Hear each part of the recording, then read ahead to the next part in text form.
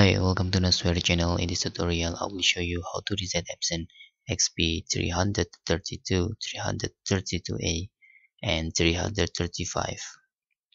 First, you need to download this resetter. You can download this resetter in the description. I put link into there, so you can just go to that link.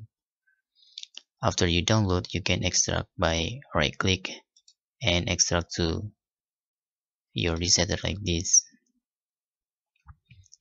And you can open adjustment book by right clicking in here and click open.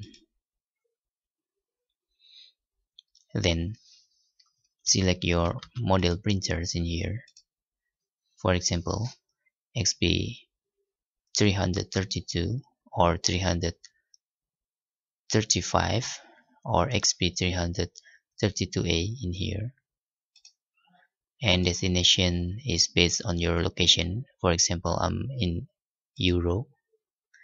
I click OK and then select particular adjustment mode and select washing pad counter and click OK. Please check in the main pad counter and click button check in here. After that, this is still ticking in like this, then check button initialize. Then you can click finish. After that, you can turn off your printer and then turn on again.